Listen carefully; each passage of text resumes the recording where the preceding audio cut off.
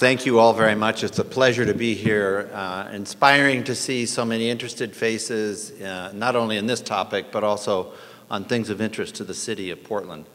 And Susan and Bill, thank you so much. Thanks to the Portland City Club and also to George Beard at Portland State University for helping to arrange things.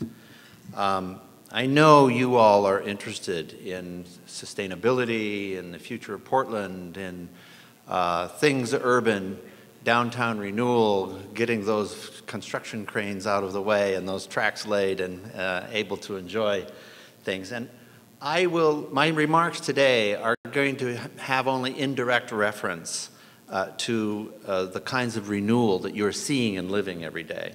My remarks have to do with how cities as corporate entities view themselves, view their role in the world, how that view has changed with globalization and other forces that are impinging on city leaders. Here's the program. So the first thing I'd like to talk about is that it's not just sustainability that's at issue with globalization. It's also that cities are on the rise. Cities are probably the only political economic unit on the planet that is increasing in power, while nation states, although of course much more powerful in absolute terms, are in relative decline. They can't control those transnational corporations anymore as they once used to in tax terms and in trade terms. Next, I'd like to talk about 9 things that you might not have known about cities in the developing world, and I hope to have some surprises anyway there. The main issue is about learning cities, and I think that this is the key thing for the next 50 years is how well or how badly cities can see their future, learn about themselves, acquire some coherence of action and of vision to be able to move forward and act as a whole. Because my feeling is, from the 30 years experience that I've had, is that cities have already started along this path and are well along the way. I'm going to give some case illustrations from the city of Bilbao in Spain, the city of Curitiba, perhaps you've heard of it, in Brazil, and your neighbor to the north, Seattle. And then talk a little bit about the opportunities that this might present for Portland. First, the 9 things. Here they are.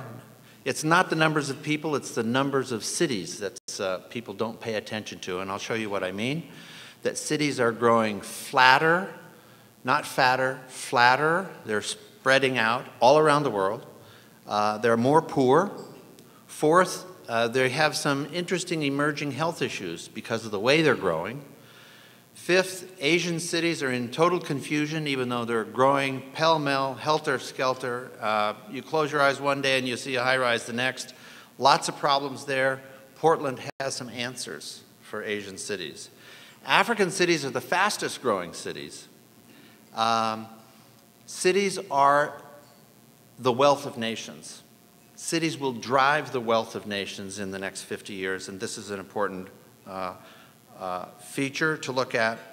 All that means that city leaders are in strong cross currents, some pulling them back closer to participatory democracy, some pushing them out, saying get engaged in the global world. Very difficult role for mayors. And finally, for all of these reasons, cities are doing more learning. They're more interested in learning. What did I do with my watch? Oh, I got it. I want to leave plenty of time for questions. So that's by way of preview. So I said it was the number of cities. Here's what I mean. By 2020, there are going to be 700 or 800 cities over 500,000 in population. 500 of them over 1 million in population around the globe. So we have 185 nations, but 500 cities that are plenty strong, that have plenty of capacity, that have plenty of appetite, and where all the economic activity takes place. So that's